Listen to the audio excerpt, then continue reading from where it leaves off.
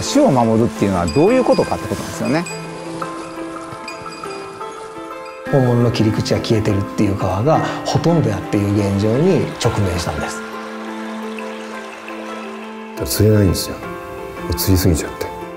養殖業はどんなに放流しても増えないんだなっていう。ほっとけば魚が増えるんだよみたいな意見があるんだけど、それが一番難しいんです。人間が何も手をつけないっていうのはもはや保全じゃなくて無関心。僕が死んだ後もこの魚が川にいられるようにイワナを増やしたい。